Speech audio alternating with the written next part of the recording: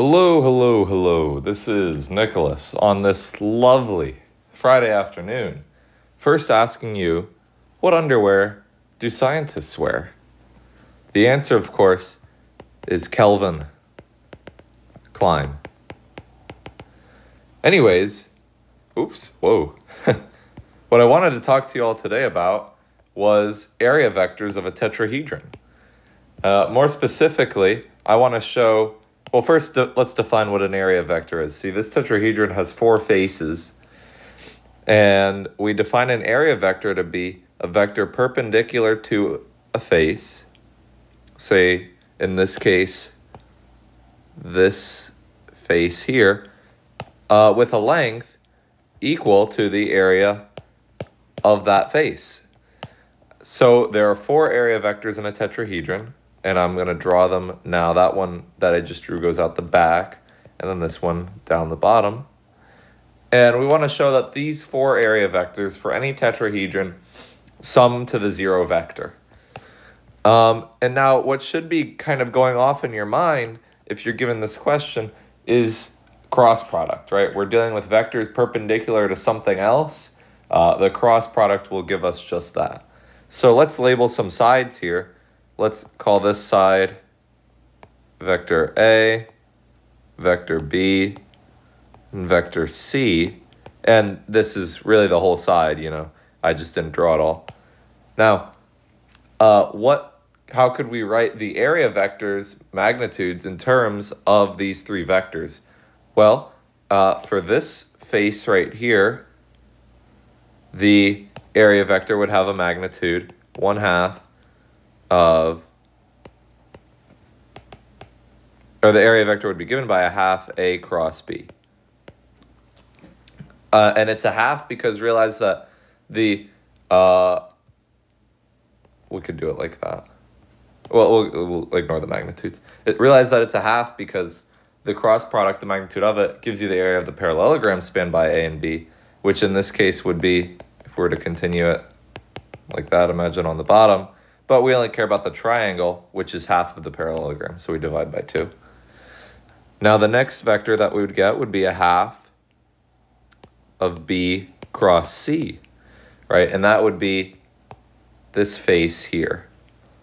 And then the last vector would be 1/2, the second to last vector would be 1/2 C cross A.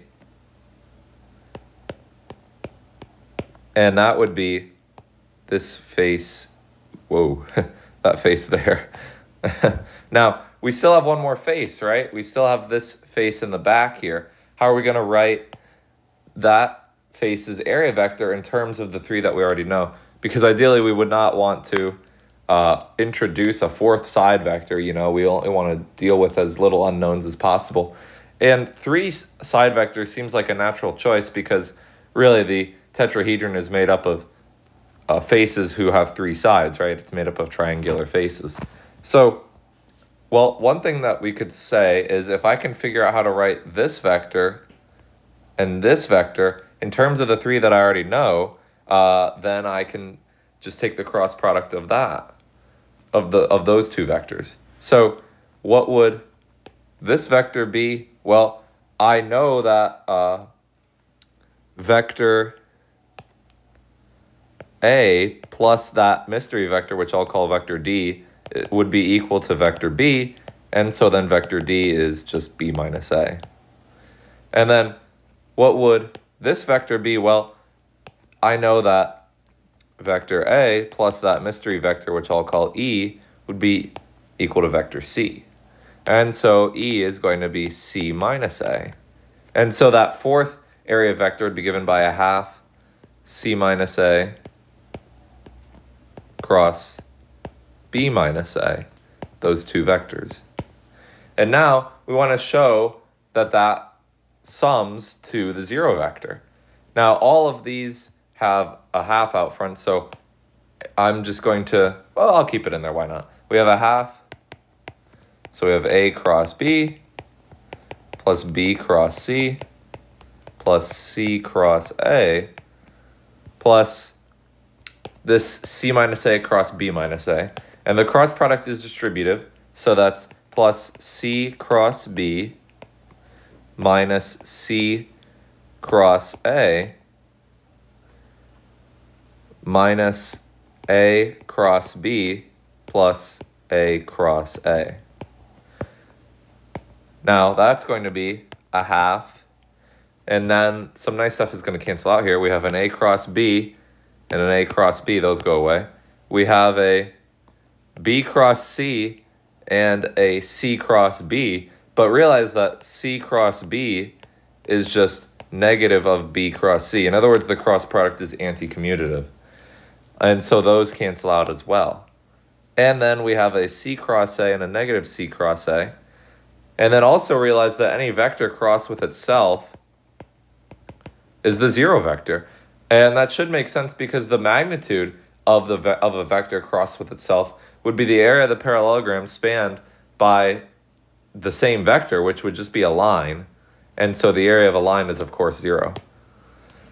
And so we get a half of the zero vector, which is just the zero vector. And we're done. Almost. One other thing I'd like to point out is that you can get mixed up here with the signs of the cross product. See, subconsciously, I chose a coordinate system that was what we call right-hand ordered. In other words, it followed the right-hand rule for the cross product. That being, I usually write it like this. That being, it follows the usual convention that I cross J is K, or J cross K is I, or K cross I is J, or so on like that. And so the cross product, while it is anti-commutative, in other words, it adds in that negative sign when you flip the order, in cycles, right, in cycles of A, B, and C, or I, J, and K, it works nicely.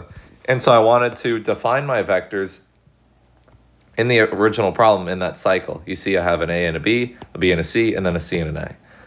And so in keeping my system right-hand ordered, the signs worked out well, and we ended up getting the zero vector. And in a couple videos from now, I'll show that this is actually not the case that this isn't a particular property for a tetrahedron, but is actually a much more general consequence as a result of Stokes' theorem over manifolds, Stokes' theorem over manifolds. And in particular, it's true for any closed n-dimensional surface. Now with that,